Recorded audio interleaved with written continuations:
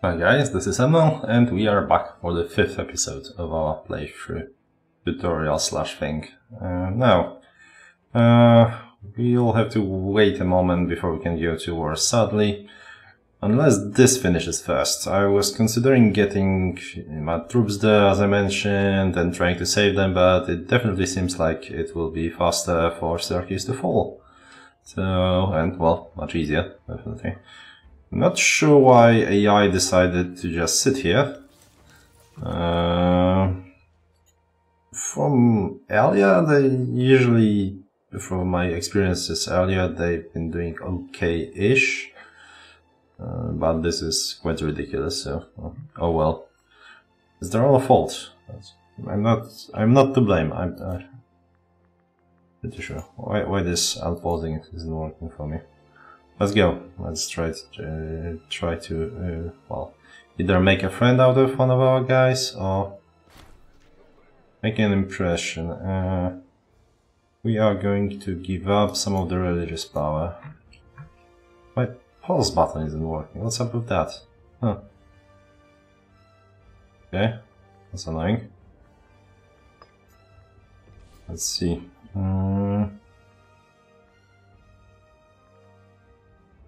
Military tech investments. I think we'll just get this on power. Come on, space. What are you up to? Which is annoying because we won't be able to get rid of this, I don't think. No abortion for this fort, sadly. Oh no. Okay. Benefits of power again. It's not looking good. Are you falling yet? Nope.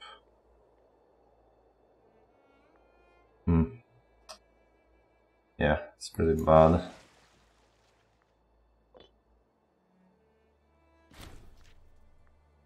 Child was born. Everyone likes God.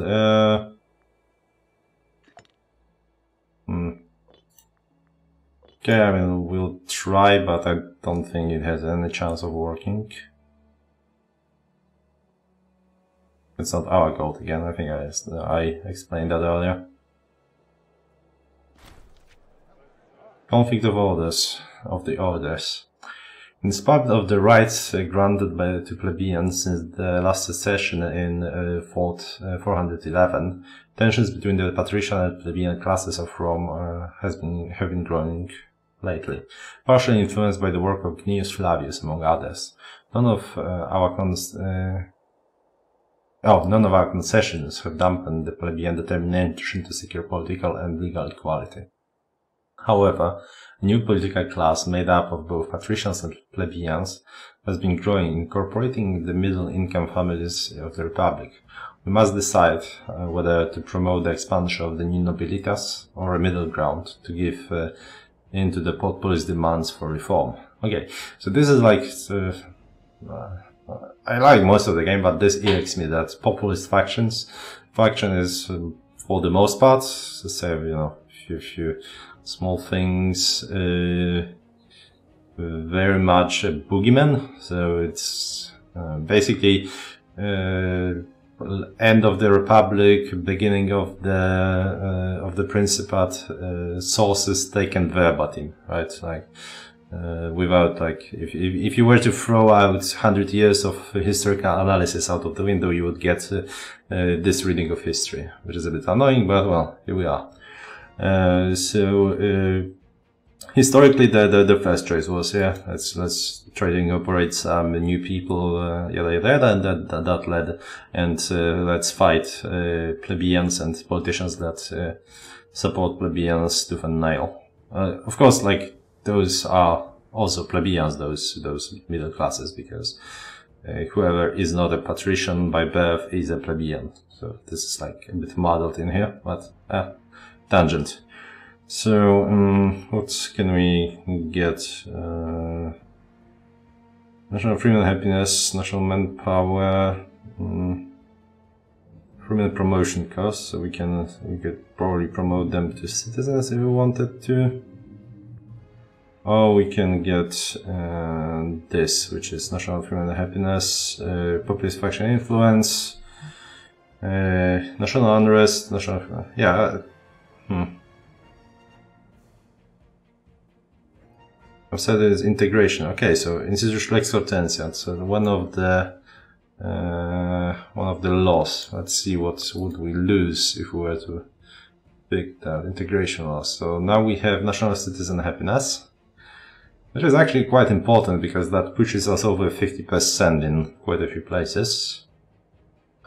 But instead we can get national freedom and happiness and national unrest, which I think is significantly better. So would like not better enough to save to warrant 250 points, but definitely better. We will get to high citizen happiness soon enough with our increasing civilization, and there will be quite a few inventions that grant us. So yeah, and I think we can survive with the 0.25% populist faction support. So yeah, definitely, let's support the populists, as we should.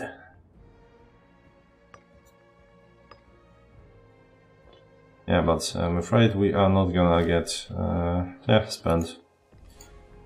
Okay, we still cannot declare these wars without sacrificing. Okay, let's try again. I really don't want that tyranny, and you really should avoid getting that. Now, since we are here, let's take a look at those things around. So no one says it's not said anywhere, but if you sack someone, their loyalty will go by 20%. So keep that in mind. Like if it is worth to switch people around for like a single point, if they are someone important, like a general or someone. So this guy, for example, he is middling, and he's only 7. We can get someone that is 9 and is decent enough. Let's see. Yeah, I think in this case we will do the switch. However, if we look here, so there is something to consider. As you can see, the reasons why people are voting for this guy above others. So people from his faction will vote for him, and yada, but the rest is mostly due to popularity, prominence, and as you can see in some places, friendship with the faction leader and whatnot. So you get prominence mostly by being in office, governor, general, or one of those 8. So sometimes it may be wise to pick someone if you get like a young person, again, like this guy, 33 years old, and a good start across the board. So putting him in one of like a proper offices here would make it very likely that his prominence would increase his prominence, and will make it very likely that he will be chosen as a consul at some point once he rises. And that would be a great idea, if not for the fact that he is bloody crafty, which increases his corruption, which is bad, because when you rule as corruption, it increases all power costs across the board. So I don't think I want this guy to make the greatest of careers, sadly. None of those are all that amazing. Like the thing we are looking for the most is high oratory skill and decent others. But you know what?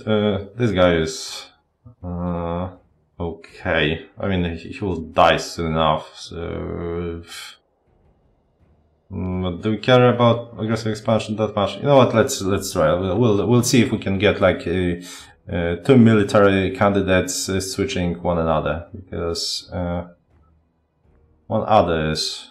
Okay, we have a name here, but we don't have... We will have to... Lucius Papyrus Cursor is the next one in line. Which one is it? Let's see. Characters... yeah. As you can see, a bit of a mess. Okay, maybe Lucius the Papyrus Cursor.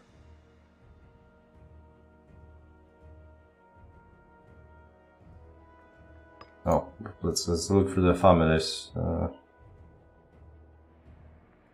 This guy, right? Oh, he's our researcher.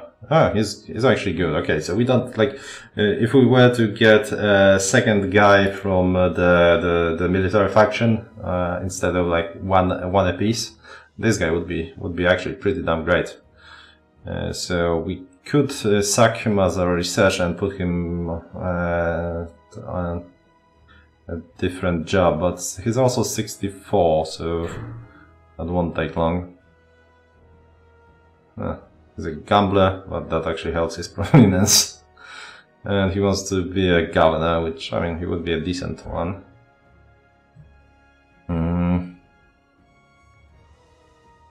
Okay, yeah, let's do that. Let's see if we can get him elected. So we want who do we want to be our researcher? Someone fairly useless. You are useless. Perfect. And you want to put him in charge of something. What do you have? Okay, you have 9 oratory power, so we can actually put you here instead of this guy. There we go. So he should be getting more prominence and whatnot, and perhaps jump ahead of this Magel's guy here, who is kinda.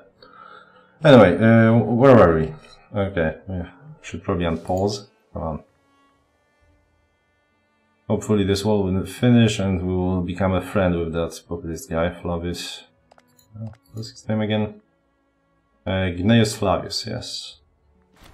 We do have some scorned families, but we don't care for now about it quite yet. Okay, so this is alright. Once again, we will burn religious power for it.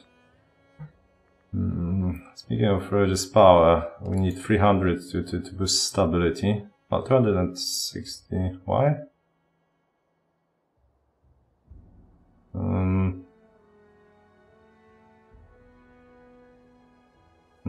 Should be 300. Probably. Oh, exotic gifts, that's good. So, yeah, she gives him cash. And then one more that is in the bloody tyranny, and we could... This war should actually end in a second, right? Come on, lose the war. You're not a war leader, right? Yeah, so... Just peace out.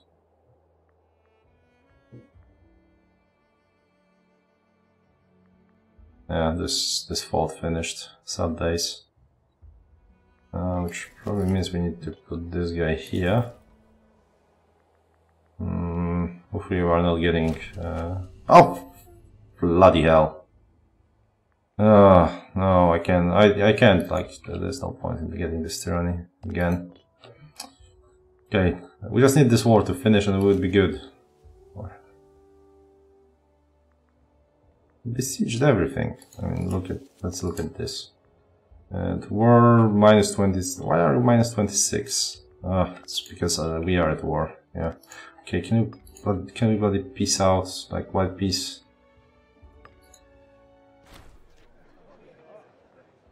And yes, again we got Spoonbag now. So this is pretty annoying.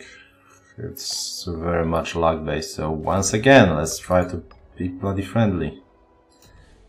I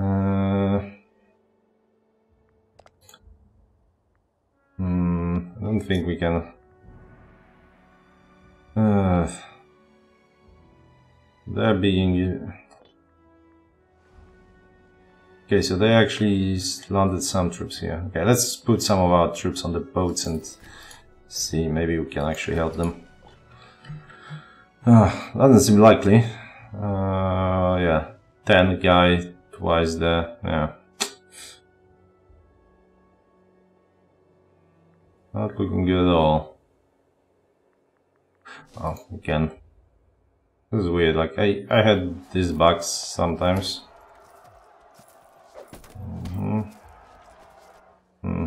So that they have a proper action against their shitty one. But that's not gonna help. Again, impression, once again religious power.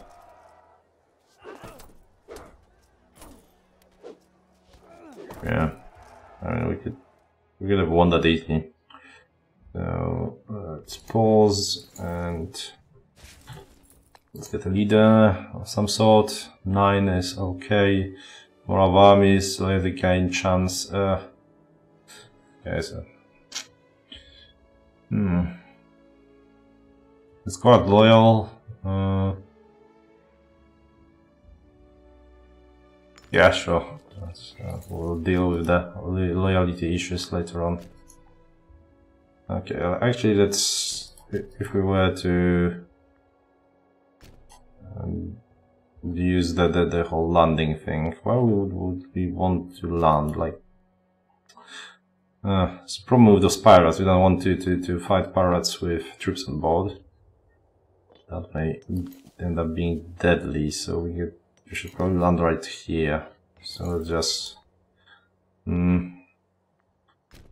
Okay, let's give it a go. That's pretty bloody risky. Do we have 4, 2, 2? This war so late in ending, it seems.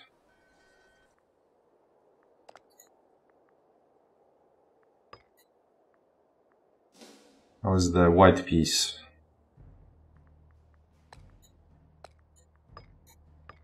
They aren't offering anything. The gladiator. Small, moderate. Yeah, will this popularity and civic power? This is getting expensive.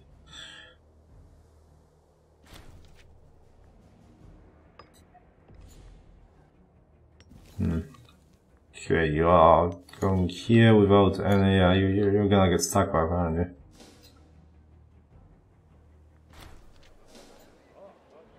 you? Okay, so this guy, he's an Argo. We put him there? Yeah, we just put him there. Was discovered helping himself a sizable quantity of gold from national treasure. Oh, Jesus. Have him flogged. Will gain popularity, he will lose health, and will lose some cash. Oh, we can befriend him.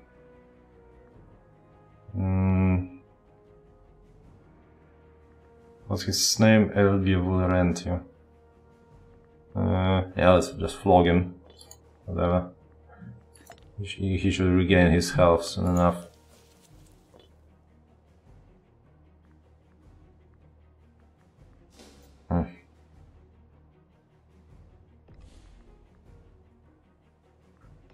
Let's go. There's no port here, right? So it's all opposed landings. There's the board.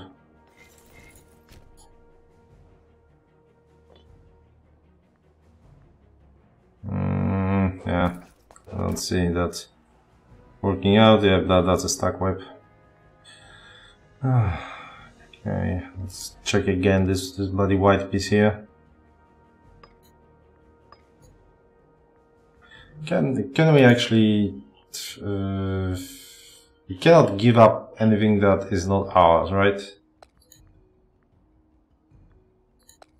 Yes, is it like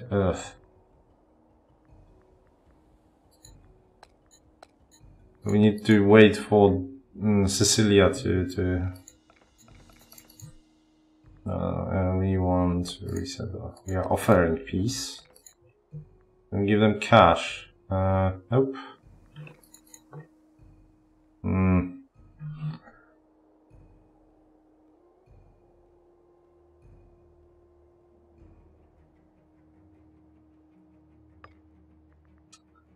Not looking good. And I mean, if we had 12k here, we could do it, but no, that's just suicide. Well, I guess let's experience together the problems. Oh, bloody hell. I'm starting to think we should have taken that in the first place, but no, that's gonna be bad. It will take us, what, 3%, so that's, no. 100, it will 12 years to get rid of this tyranny. And we will need to get some tyranny later on, so let's try this. Oh, we cannot already befriending. No, we are not. Oh, right, because it hasn't failed yet. Okay, so they are sending 7k more. We can actually support that landing, I think. Election soon. We wanted to... Agneus, okay. It will be actually pretty difficult to declare that war after the elections either. That's before we... no. No. Is there anyone we can actually declare war on around here? Maybe due to some... Nope. Which is... okay. This is kind of silly, because historically, Roman Senate voted against war twice. And I think in both, I don't remember which was the second one, but the first one was the First Punic War. So they voted against it, but then they like look around at themselves and voted again, and they voted for it. So the fact that you cannot declare war as Rome is pretty ridiculous, but oh well. I mean, balancing issues and whatnot, but you know, small things. Okay. Where are you going with it? So let's follow you.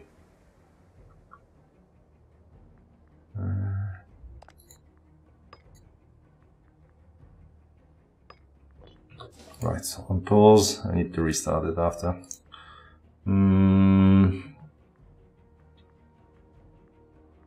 Let's see. Let's get military tech investment. Why not? It's not worth much, but it's some. Sure, whatever.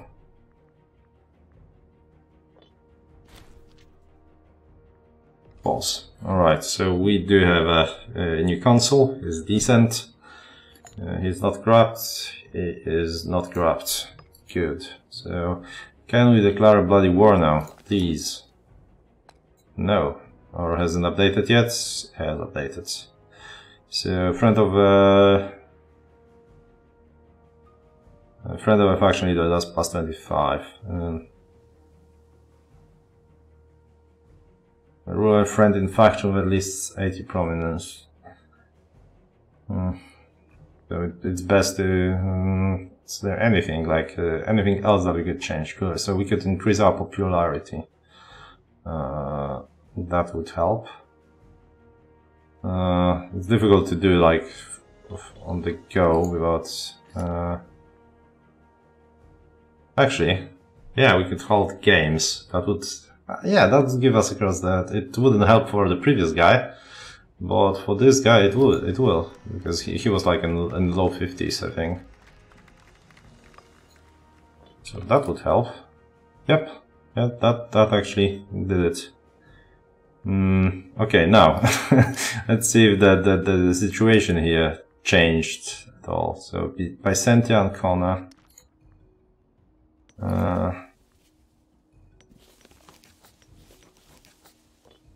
Okay, and you? Oh, you have no allies at all. Yeah, but now we can declare war across the board. Are you allied at all? No, so all those three, which I think we would want to declare both wars at the same time, actually, because, well, it will be easier to get to those guys through here anyway, sort of. Actually, no, this fort actually changed it.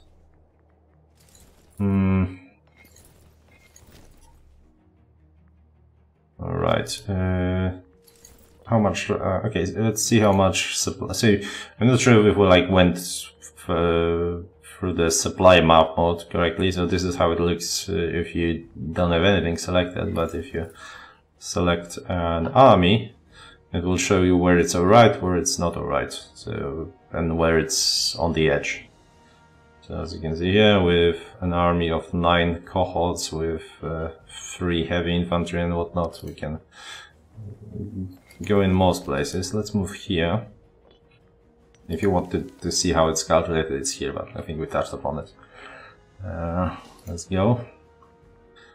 And that also means, I think, we can cancel this whole expeditions edition, because we don't care. They only put 4K here, so yeah. I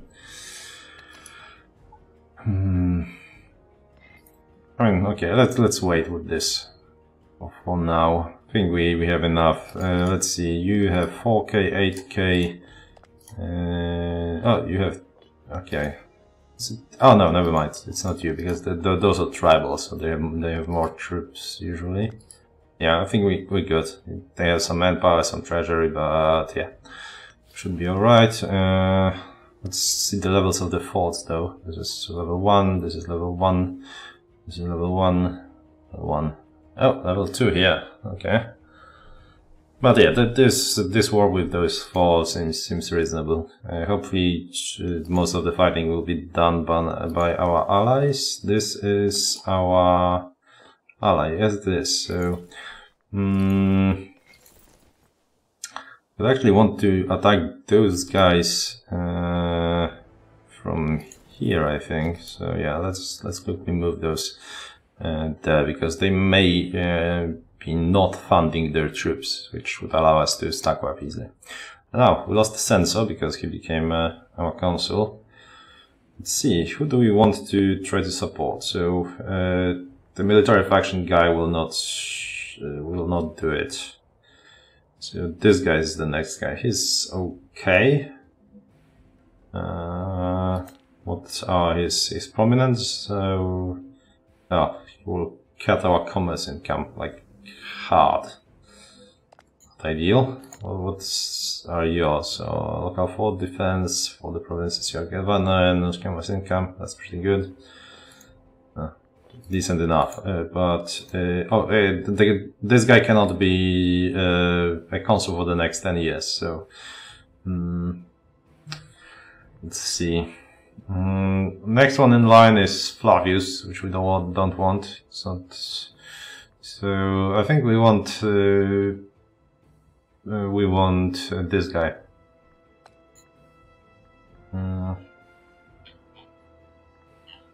Can we actually put him here? What would be optimal? I don't remember. Like some. No, we cannot. So basically, we want to put someone from the mercantile faction. I think like mercantile faction wouldn't be bad. I mean, own power and conversion pop is good too, but we don't want to use conversion pop quite yet. We want to increase our stability first. So, I mean, really, not a single person from the mercantile faction is available for the job. Wow. We have okay, so we could like remove you from here. Yeah, that's actually not a terrible idea. You want to be an algo. What does that entail? Yeah, I think we can find a better guy for this. Yeah, you work, and now we will be able to put that guy as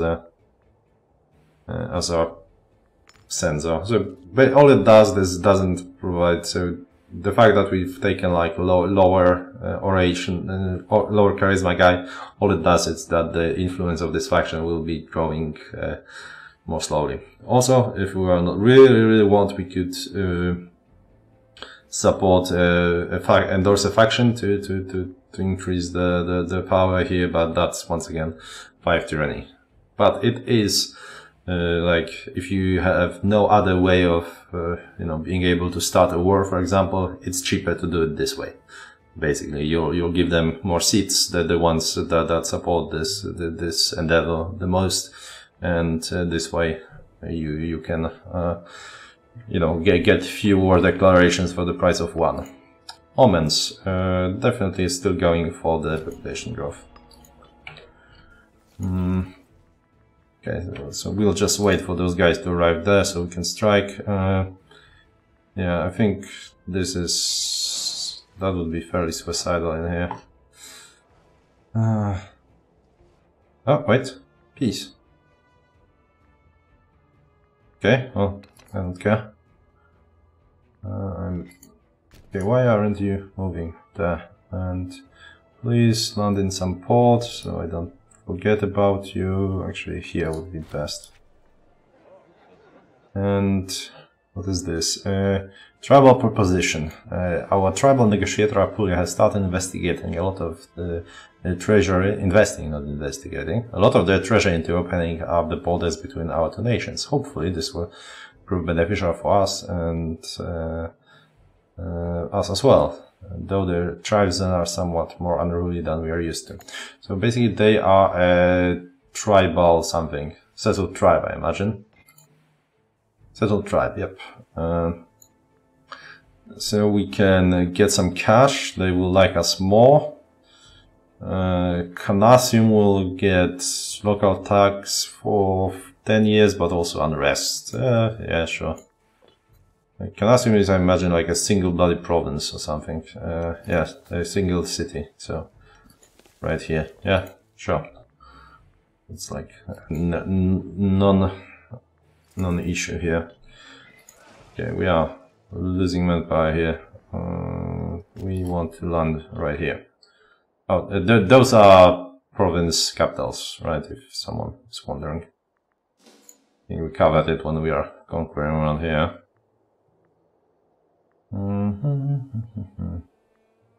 Yeah, so basically we are gonna start the wars and hopefully there won't be joined by 10 different factions.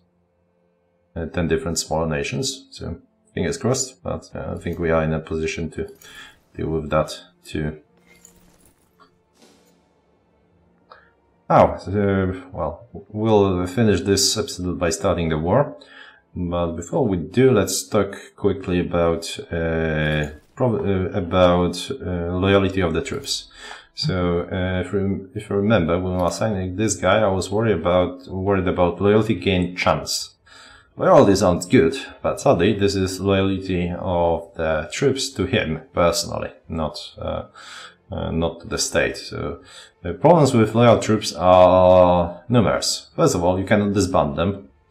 You cannot assign them to remove them from the command of this guy. You can remove. So, for example, here we do have a loyal cohort.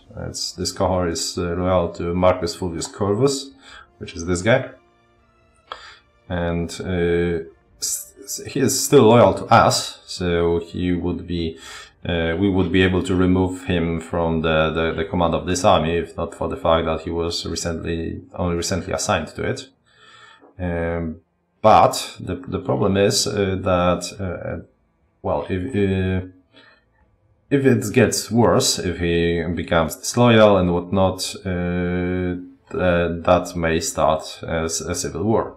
Also, it's the more loyal troops he has, the lower his loyalty will be. So a single loyal cohort is minus 0.02, but I had situations where there were 20 loyal cohorts. It's more common for much more common for the tribes, but it may become a problem. So keeping loyalty of your generals pretty high is important. So this guy, for example, if we will fight a little bit and the cohorts under his command will become loyal to him, that will, as you can see, that gain of loyalty will quickly become a loss, and eventually he will dip under 33%. That will cross that bridge when we get to it. I think we'll like this. This is a bit of a shitty army. We kind of messed up our setups and whatnot. But I think we'll just go... They want. I mean, they do like that they're skirmishing, but I think bottleneck is okay. What do they have? Okay, yeah, they would actually go skirmishing, right? Because that's light troops and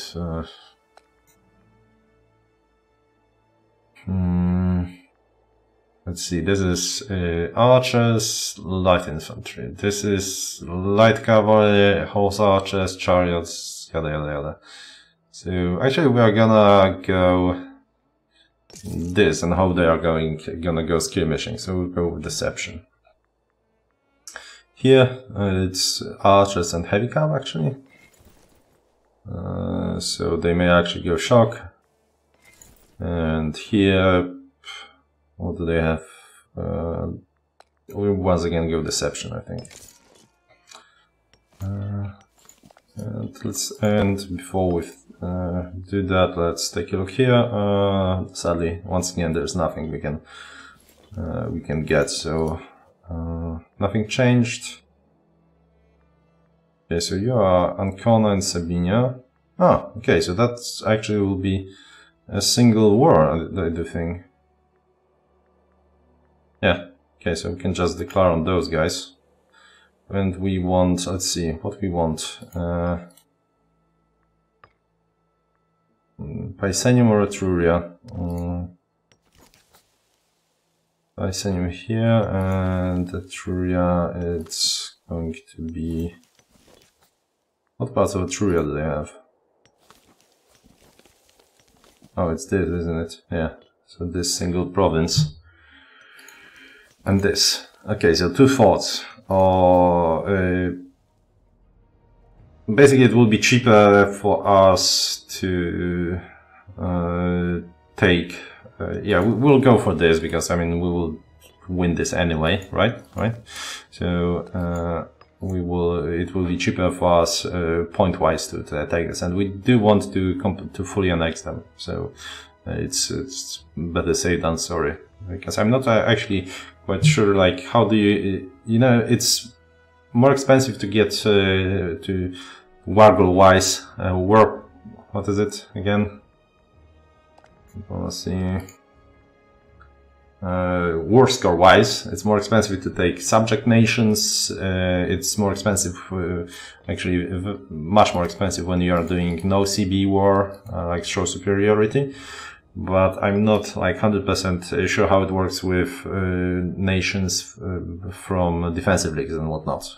So let's just make sure we take a bigger one as a goal.